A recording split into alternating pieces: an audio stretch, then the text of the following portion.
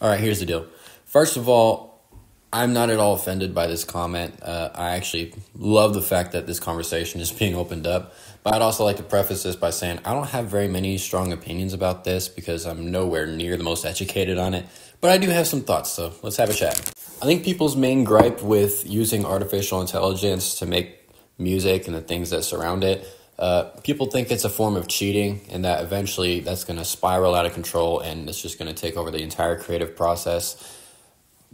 Do I think that could happen? I mean, sure. I mean, anything could spiral out of control if you're not careful with it. I mean, just look at the state of the country right now. But do I think that's what's happening now? No, I really don't. And even furthermore, that's not how I use AI. It's not even close to how I intend to utilize it. Because even in using it to create a cover art, as something as simple as a cover art, I had a very specific vision in mind, and I just wanted to bring it to life. And I just don't have the time, talent, resources, or money to really do that. And because of where technology is now, we're able to create stuff like this, just based on ideas that we have in our own minds, and technology can help us bring it to life. And I think this is the cover art that I'm going to go with. And if you don't like it, hopefully you still like the song. It comes out next week. Pre-save it now.